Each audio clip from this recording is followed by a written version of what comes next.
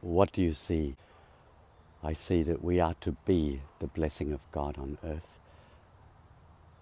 I see Isaiah in Scripture, in chapter 6, a vision of the throne, the holiness of God. He could see he was undone by that. He knew he had unclean lips. The grace of God touched him in his point of need. And as he heard the call for workers, he said, "Here am I, send me." I see Jesus in that Samaritan village. The disciples focus on the food and nourishment to get to their destination. And Jesus, seeing the real destination, the harvest is ready and ripe. It was right there in front of them, the Samaritans who were different to them, and they didn't see it. I see the blind man who couldn't see, and Jesus touches his eyes. They're opened, and now he sees, and he believes, and he looks, and he sees Jesus.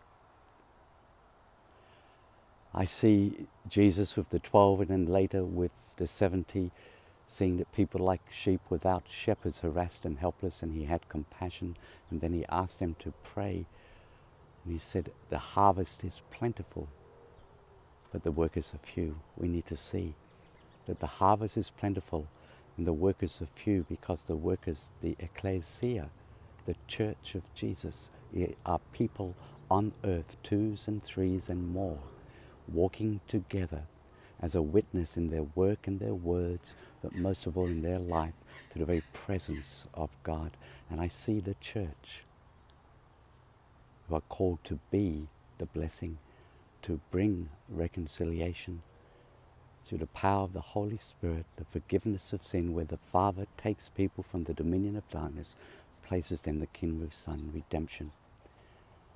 And that as we respond to His call to see what He sees and to do what He wants us to do, then we move forward in His agenda to bring reconciliation to all things in all creation.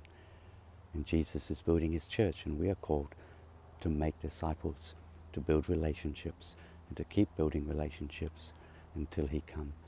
Relationships in the gospel where they will follow Jesus, walk with Him, declare His words and demonstrate His deeds, believing in the power of God to forgive and give new life, believing the power of God to heal and set free, and believing in the power of God to destroy the works of the enemy as we walk light on earth and become the salt and light in every place we go. What do you see today?